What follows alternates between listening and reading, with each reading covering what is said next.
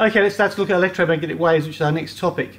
So the source of electromagnetic waves will be a vibrating charge or an accelerating charge. So considering an individual charge here as an example, can we get this to go up and down and oscillate? Because if we can get it to produce electromagnetic wave. So let's look at the reason behind that. So normally there's an electrical field surrounding this. If we get this to oscillate up and down this direction here, what will happen is we'll change this part of the field here because it will follow as it goes up and down in a motion. So it will actually look something like this instead. And the surrounding E field that's there will actually go something like that in both directions. Okay, so the electrical field will change as this actually vibrates up and down. So that's the E field, and that'll be in the vertical plane here. Alright, so there's an E field that's going to go, and that's going to change due to this vibration. It's going to change the surrounding E field. Now on top of that, if this actually moves, you're going to get some sort of a magnetic field. So we've already done this idea that a magnetic field here, if there's a current there generated, you'll get a magnetic field that goes around the wire in that direction using the right hand grip rule. Now that also follows that if you've got a positive charge going there, the same sort of thing would happen. You'll get a magnetic field going out on this side of the board and in on that side. Okay. Now the actual size of this field depends on a constant, the size of the current and the distance away you are. So we focus on the current here. If we can get this to move faster as a charge, what will happen here is you get effectively more current moving, and therefore you've got a bigger field. Okay, and so this actually vibrates and changes speed. As it vibrates and accelerates upwards, you're going to get a magnetic field in one direction, say into the board here, and then when it turns around and comes back down the other way, you're going to get a magnetic field out of the board. So it's going to start to do into the board, out of the board, into the board, out of the board, as it actually changes speed and changes direction. So every change in direction you get for that, you're going to get a change in magnetic field direction. Now what will that look like then? You should be able to draw it something like this. It's going to grow in one direction, so we'll go into the board to start with. It's then going to grow out of the board, into the board, and out of the board. So it's a pretty hard thing to draw, but it's at 90 degrees to the other field. So the magnetic field is in this plane here, in the horizontal plane coming out towards you, alright, in the horizontal, whereas the electrical field is simultaneously changed in the vertical direction, the up and down direction here, which is this direction here. So your E field would be going like that, and it changes simultaneously. When the E field is 0, you'll find the B field is 0, but they cross over. So there's better pictures of that we can look at. If you did have a positive charge vibrating like this in the vertical direction, you would get an electrical field in the vertical plane, as shown to you by this little blue line here.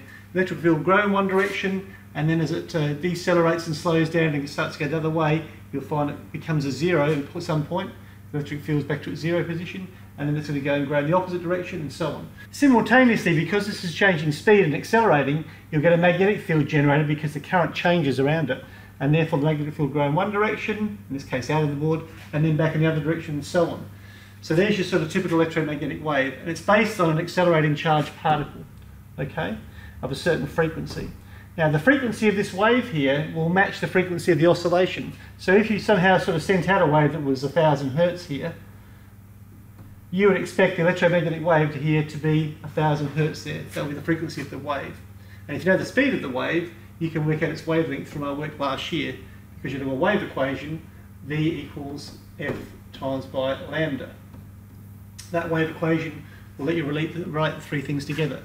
Now the wavelength, don't forget, is the distance between a pair of crests there, or a matching pair of troughs, if you find a pair of troughs that match that are consecutive. All right.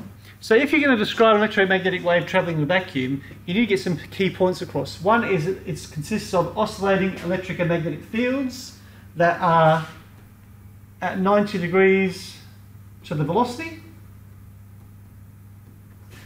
Now that you could also use the word transverse there because it means the same thing, saying they're transverse waves. Alright. While the velocity goes this way, they're going to oscillate at right angles to that. So the E field is oscillating at right angles to it, and the B field is oscillating at right angles to it. Okay. And the other thing to point out is that they are at 90 degrees to the velocity and at 90 degrees to each other. So that we realise that the oscillating magnetic field is at 90 degrees or perpendicular to the electric field. So that's typical for all electromagnetic waves. Now I should point out that to scale, the electrical field vector, or wave, is usually much, much larger compared to the magnetic field vector. This is the one that's responsible for how it interacts with matter. So the magnetic field vector, if you were drawing that, would only be tiny by comparison there. Okay? That magnetic field vector there that's changing is not the big thing that actually sort of impacts on for radio signals and microwaves and stuff like that. It's the electric field part that's important. The other thing to be aware of is that frequency here of oscillation is very important, because if the frequency changes, it changes the type of wave you're getting, because there's a full electromagnetic spectrum based on what your frequency of your source is. And if it changes the type of wave. So let's just look at some examples of that. So at very low frequencies here, you've got things called radio waves, okay? EM waves called radio waves. At a slightly higher frequency, you'll go to microwaves. If you go even higher frequency, you get infrared, which is that heat that just sits below the red part of the spectrum. If you've got visible, which would be Roy G. Biv, or red, orange, yellow, green, blue, indigo, violet, and that's a very narrow part of that spectrum that our eyes can pick up, okay? Very small amount. And you can see here that we're talking about the size of buildings there in terms of the wavelength of this thing, going down to humans, honeybees, pinpoints. So they're getting smaller and smaller wavelengths as we go up to higher frequencies.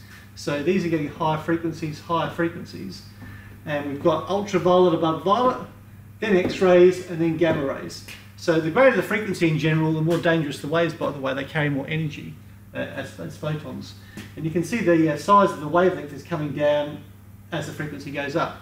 And there's a reason for that. They can show you that if you increase the frequency of a wave and make it vibrate faster, it'll send the waves out more often, so the waves become closer together, which is something we did last year. All right, and this is obviously linked to our wave equation as well. All right, we're going to do a lot of calculations here where we're going to use c as the speed of light for radio waves and all light waves in a vacuum or in air, effectively. Now I'm just going to show you an animation here produced by the University of Colorado. It's a website called fet.colorado.com. So you can actually get this to wiggle this electron individually and get it to oscillate and vibrate, if you like, and accelerate. And you can see it's producing electrical field there that's changing around it. So what you can see here is you've got the electrical field vector is changing, and this oscillates, okay? That electrical field is going across. What happens at the receiving antenna here is the electrical field, as it goes past the electrons in this antenna, will cause the electrons to accelerate, because you've got electrical field passing over here, and if the electrical field is in one direction, say up, that will cause the negative electrons to go down because they're negatively charged particles. They'll accelerate downwards. So they'll actually vibrate in exactly the same frequency as the electrical field is reversing backwards and forwards in as it goes past it. And this is how you pick up the signal sent out by your radio towers over here. Okay? It's important to notice here that these radio towers are sending out waves that are polarised, which means that all the vibrations in electrical fields are restricted to one plane. In this case, it's restricted to the vertical plane, okay? Because you've got a vertical transmitting tower, you need a vertical receiving tower as well to pick that one up. So the plane of polarisation is defined as the direction of the velocity combined with the direction of oscillation of the electrical field, okay? In this case, it's actually vertical. You could, of course, do horizontal ones if you were trying to actually not have interference from other signals, which is what they do with country channels versus city channels. So let's have a quick recap here. It was James Clerk Maxwell in the 1800s that said accelerating charged particles or vibrating charged particles will cause electromagnetic waves to be sent out. And it's the electrical field component here that's the important part, okay? That determines the way the wave will travel and how it will interact with matter. The plane of polarisation is determined by the direction of the velocity and the accelerating E field. So in this case, if you had a vertical pole like this, then you expect, if this is the way you'd actually send your alternating current through, so if you send an AC signal through here, let's say on a million hertz, these will cause electrons in here to go up and down. That will change the electrical field around it and send out electromagnetic waves of the electric field polarised in the vertical plane. And it will send it out in all directions as well at the same time, with the magnetic field at right angles to that in each case in the horizontal plane. So in actual fact, city TV channels are broadcast waves that are horizontally polarised. That's the E field anyway. So the antenna on your city roofs needs to be horizontal to pick up those horizontal waves. The country stations tend to be vertically polarised. If you've got a radio station that's broadcasting at 102.3 megahertz, you can actually work out the wavelength of those radio waves. I've rounded this down to 100 megahertz to make it easy. So the speed of light, or the speed of radio waves, C, is equal to 3.00 by 10 to the 8 approximately, okay, meters per second. And you can use your wave equation and rearrange it to find the wavelength of those waves. So it's going to be V divided by F. Now if you cancel those down here, if you change this here, this will be 300 by 10 to the 6. And you can cancel this down to basically 3 meters. Alright, so it's got a 3 meter wavelength here. So if you think about it being a city channel, it's going to be horizontally polarised. You've got a wave coming in that's sort of taking up 3 meters to go and do its full wavelength. Okay? And don't forget that the frequency of the waves always matches the frequency of the station, regardless of whether it goes through slow medium or a faster medium, because the medium does not affect these two here. If you go to a slower medium, all that will happen is you get your wavelength becoming shorter. That will stay fixed because that's based on the source. It doesn't change. You never have to change the frequency of your radio tuning to different sources when it's a foggy day or a wet day, when the wavelength changes or the speed changes for the radio waves. Alright, thank you.